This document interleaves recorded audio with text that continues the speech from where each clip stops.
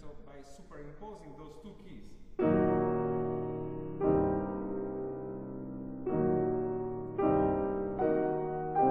Chopin, actually, this key idea is not really far from Chopin, because in B flat minor sonata he uses this.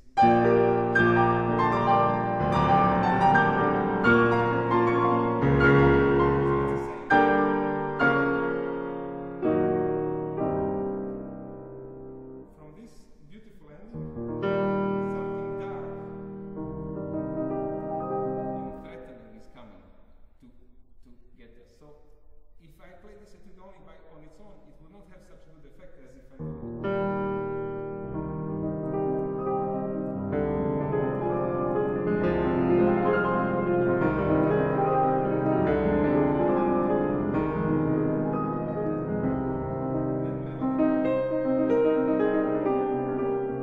So this song I continue this time. I don't go back to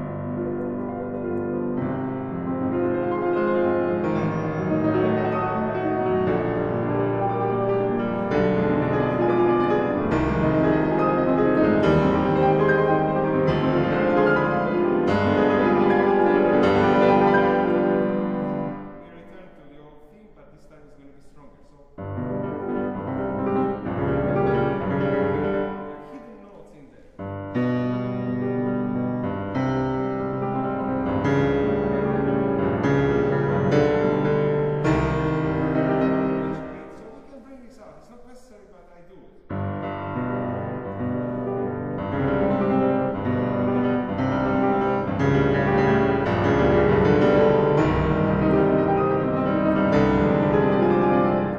now this theme comes stronger, but I feel it more tragic. So of course I can play it in the tempo that I played before, like this.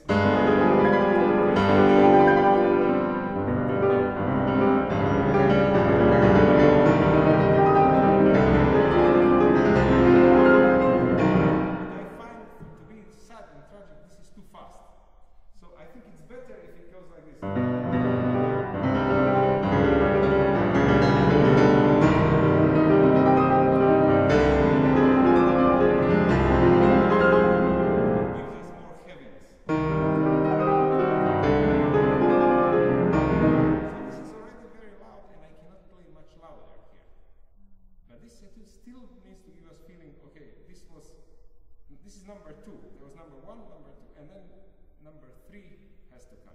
So I will play this loud and slow.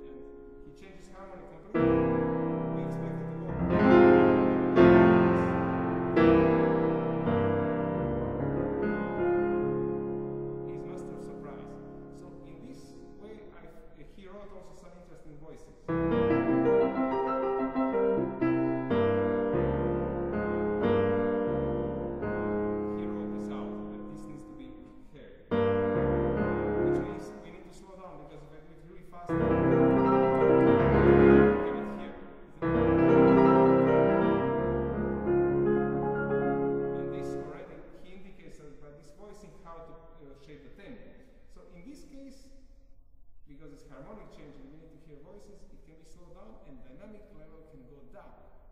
And this is very good because it's surprise, and also it gives us another level to launch the final offensive on a sound when it comes to the last level that it really needs to be loud. So it goes